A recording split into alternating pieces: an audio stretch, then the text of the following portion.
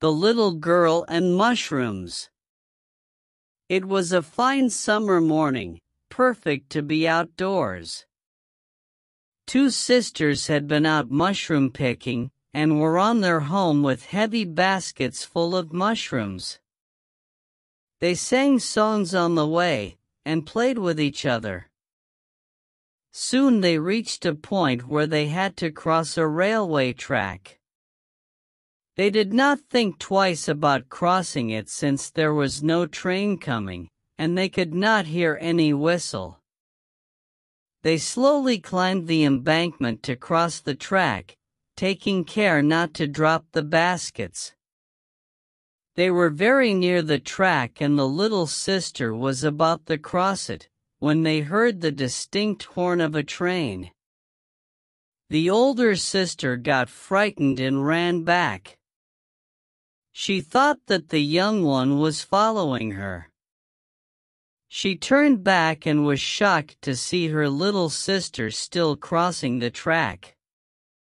"Come back here, run back fast," she screamed. It seemed that the little girl could not hear her sister. She was still concentrating on stepping over the track with her little feet, and holding on to the basket. Then she tripped and fell on the track, scattering her mushrooms around. She sat down and began picking them up and putting in her basket. In the meanwhile, the elder sister had become hysteric. She cried and screamed, calling her little sister to leave the mushrooms and run back, but it seemed as though the little one could not hear her. The engine driver panicked on seeing the girl and blew his whistle with all his might, but she appeared not to hear the whistle.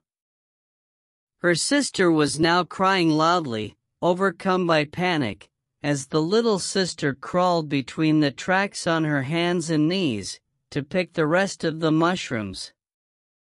The engine driver was helpless as it was not possible for him to stop the engine suddenly. He blew the whistle as hard as he could, but the engine rolled over the little girl. The older sister clasped her face with her trembling hands and cried bitterly. The passengers too panicked at the thought of the sight they would have to witness. The guard ran down to the end of the train to see what happened to the little girl. When the train passed, everybody saw her lying very still between the tracks with her face down.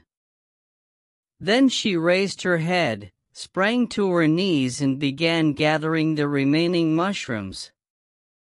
The big sister ran towards her, tears streaming down her face.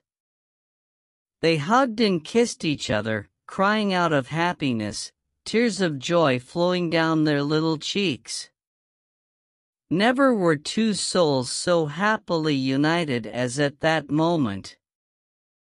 She promised her little sister that thereafter she would hold her hand tightly while crossing the railway line.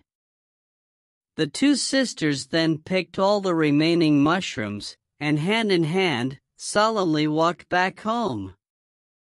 They were indeed two souls who had become wiser than their years, in the span of a few minutes.